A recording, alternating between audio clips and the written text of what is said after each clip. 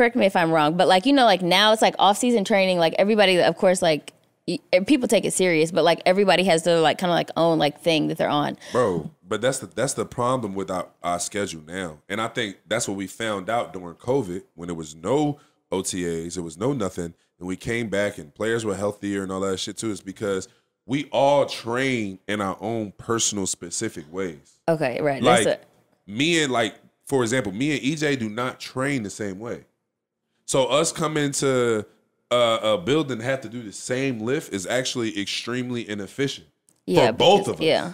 Because we got different body types. We like to do different shit. We gain confidence off of different shit. So it's like, we can't do the same lift every day, me and him. We got two different strengths. We got two different weaknesses.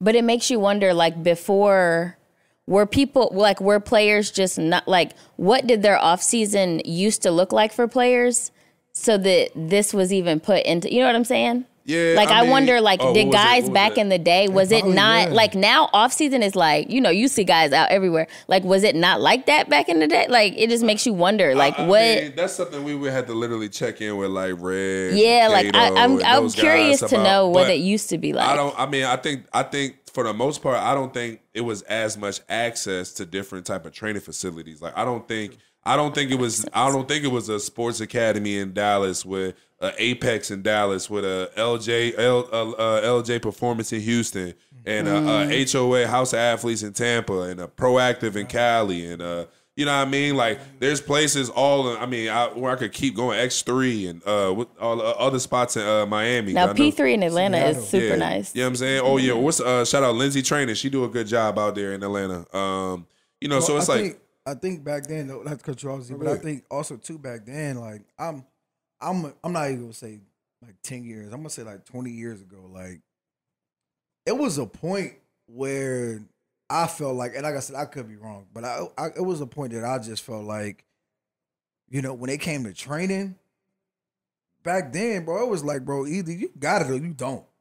Like I feel like guys like. And in recent history have been like, you know, in the past it'd be like 15, but like, you know what? I'm comfortable with being sharp, but not being the best.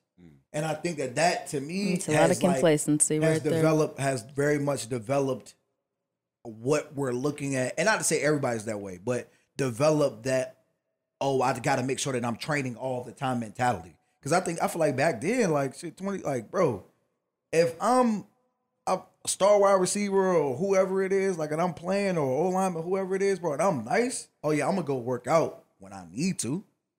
I'm going to go get I guess it's a sport thing, say too. that. I think, again, it was just a little bit more, I ain't going to say it was more mom and pop, but it just wasn't a different situation. Like, Jerry Rice, probably the greatest Hawk receiver of all time. For sure. Hit the landmark running 2.5 miles up a hill that he found in San Francisco. Yeah.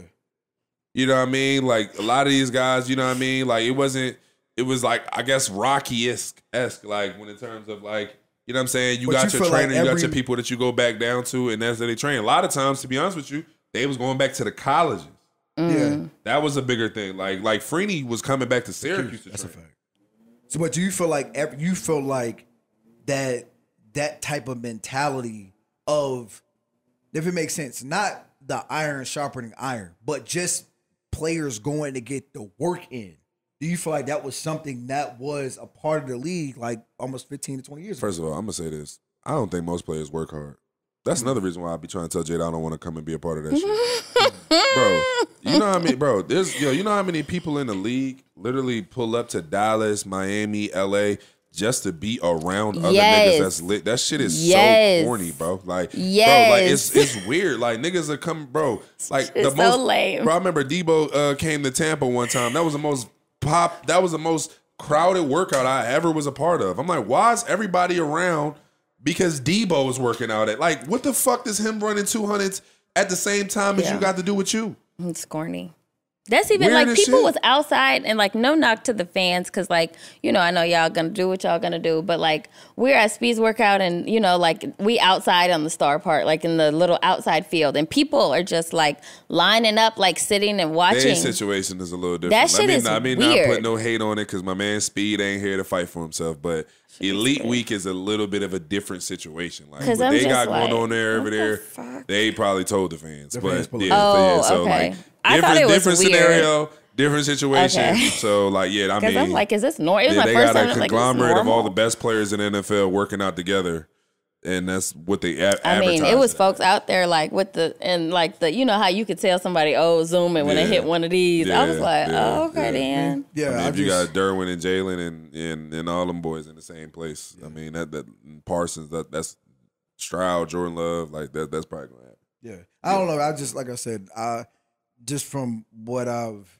noticed or even seen is just like the getting the work in culture. I'm not saying that everybody's not trying to get better. I just feel like that is very much like I'm gonna do this particular thing because I don't want to be left behind. I don't know if this is the thing that's taking you over the hump to go and be that.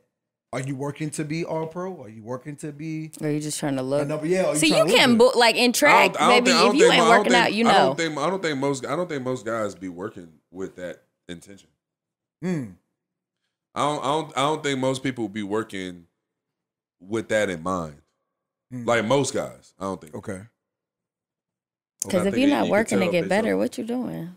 Like what the fuck? I think you could work to get better. You could get better, but I think there's a difference between when you training with intention. Like when you training with an intention of, bro, I'm not settling for nothing less than Pro Bowl this year, bro. I'm not settling for nothing, bro. I'm not settling for nothing less than a starter. I'm training to be a starter this year, bro. Yeah. Like you feel me? Like I think a lot of guys just check the box. Like, okay, yeah, I worked out today. Yeah, like I was here. Yeah, the schedule say we work out on Monday, Tuesday, Thursday, Friday, and I came.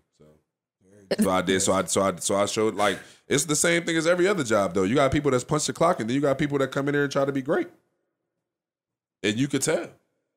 I just ain't never been like a mediocre ass person, so I just like can't relate. Like, how do you just come like half-ass some shit? Like, I just don't like. How do you do that? Like, how do you just? A lot of that shit, in my opinion, come down to the culture that's set at some of these training facilities, though, bro. Some of these training facilities is more about what it looked like rather than what it is. And now it makes sense, like now to your point, whenever you're talking about like different training styles, because I just think about the off season and the places that I have been, and they were totally different. Also, styles. I think the part of country that you're in plays a huge difference, bro. Oh, 100%. If you in Miami, y'all getting some dog ass working outside, but y'all not gonna lift like that. I ain't gonna lie. No. In Miami, they don't lift weights. No. I think it's just a Florida thing because everybody fast. So that's not what's going on in Miami, but.